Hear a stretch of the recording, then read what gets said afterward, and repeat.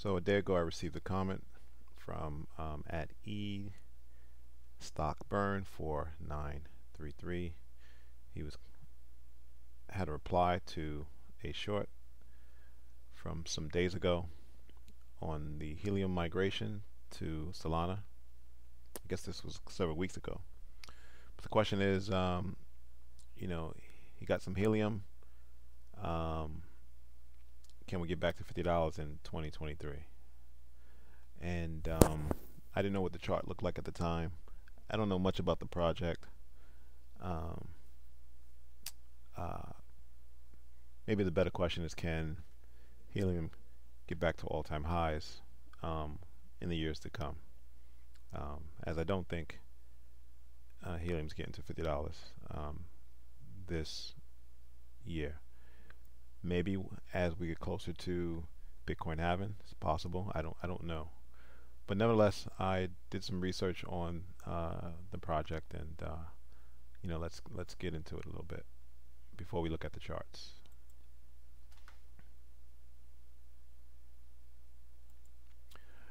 All right, so this is revolutionizing the future, exploring the capabilities of the Helium blockchain. They want to provide and secure a platform for the Internet of Things devices. The blockchain was launched in 2019, and I only know about them because of their rapid growth. And I believe you can buy these devices that talks to the blockchain. I think on Amazon. I'm not sure, but you can buy out there. You can buy these devices at retail stores. The network now has over 600,000 hotspots deployed in over 160 countries. Let's talk about the people who are behind the blockchain. You have Sean Fanning, Amir Helim, and Sean Carey. Helim is also, he's the CEO of Helium. Fanning is co-founder of Napster. Carey is the former CTO of Mozilla. So, some well-known businesses that these folks are associated with. All right, so the Helium blockchain is a decentralized and secure platform for Internet of Things devices. It enables low power and low bandwidth devices to connect to the internet without relying on centralized servers, making it more efficient and cost effective. Helium blockchain uses proof of coverage to ensure network coverage and incentivizes users to participate. So what are the benefits? They include cost efficiency, security, and scalability. We'll get into the scalability in a minute, as a migration to Solana is going to assist with that scalability. It eliminates the need again for the centralized servers, reducing cost and improving security. It also enables devices to communicate directly with each other, improving scalability and reliability. Use cases can be used or integrated into smart homes, healthcare, logistics.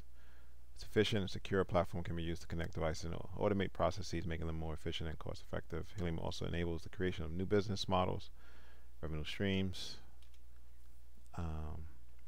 So about the challenges. Although benefit of security, it's also a challenge, right? People are always building better mousetraps. So you got network coverage as a challenge. 600,000 hotspots right now. I'm sure that's going to grow over time. However, the Helium community is driven to approach also allows for collaboration and innovation to overcome these challenges. So again, Helium migrated to Solana on the 18th of April. So it was a strategic move to help capitalize on Solana scalability, low transaction costs, and high performance capabilities. The migration to Solana offers key benefits for the Helium network. Again, it enables the Internet of Things and mobile networks to support even greater scale, supports more sophisticated proof of coverage algorithms, It enhances the network's robustness, making it an even more robust solution for high demand applications.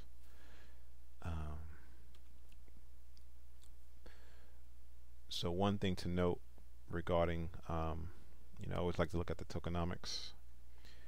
Helium blockchain has a total of over 200 million tokens. Tokens are distributed through a proof of coverage mining model where miners earn the Helium network HNT tokens for providing coverage to the network.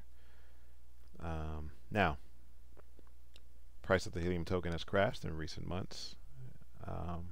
Probably crashed over the last, I should say, 12 months or so, 24 months, due to a number of factors, including the overall decline in the crypto market. So we were in crypto winter for about, I don't know, 12 to 16 months.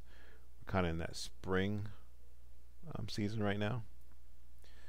I think they're addressing the scalability by moving to Solana network.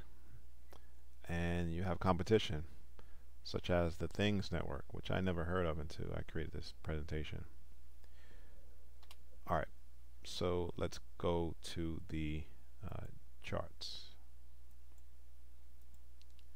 And the question was from E Stockburn, can we see $50 by the end of the year? My humble opinion is no.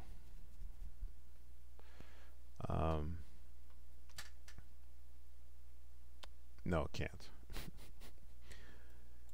It cannot. No way it's happening.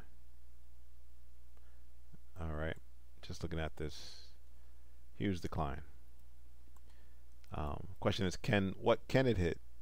What level can it hit by the end of 2023? All right, for that we gotta zoom into a small time frame, but you can see these wicks indicating selling pressure. That's going to be the first major hurdle. All right, so support becomes resistance. So selling resistance was support at the $350 level. Question is, can it hit 350 by the end of the year? That would be more reasonable, but we're in May. I don't know. I'm going to say no if I had to give you an answer. Let's go to the weekly chart. All right. Okay, so I already drew it out. I'm going to take that monthly zone out the way, and this is how it looks on the weekly chart, right? Support, resistance, resistance, resistance. It's about 330, 325. Now we were on the verge of a cup and handle formation, but that formation was forming right under resistance, and then we had a sell-off, and that sell-off took out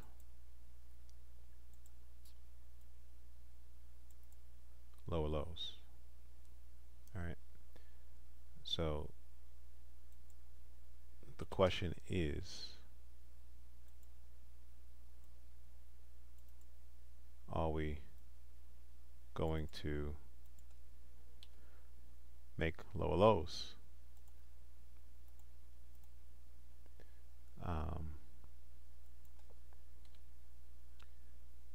Is this just a correction before we see the next impulse move? So impulse, correction. Question is that going to be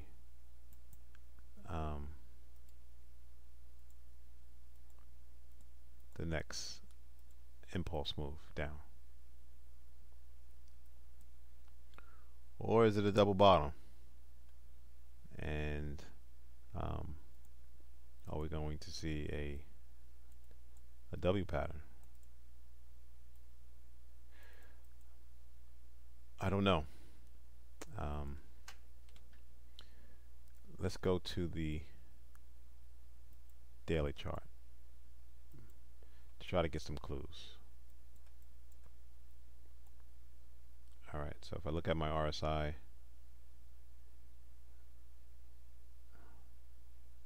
I would love to see this curl up a bit,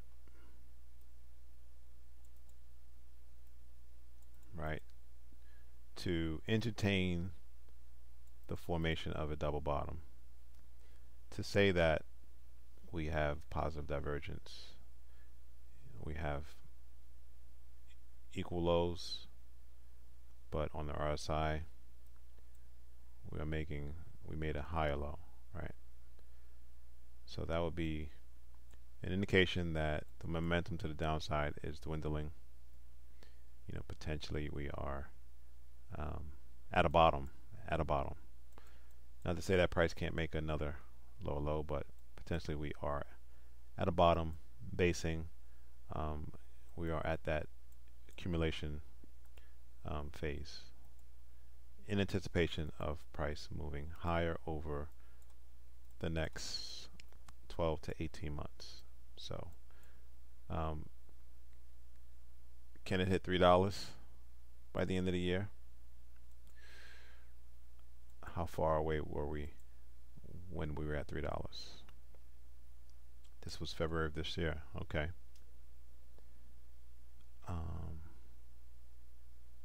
So it's very possible if Bitcoin can, right now Bitcoin is consolidating. Maybe we see another leg higher in the fall. $3, 330, 350. That is more reasonable. Stock burn. But $50 by the end of the year, no way. Thanks for watching. Subscribe. Please like the video.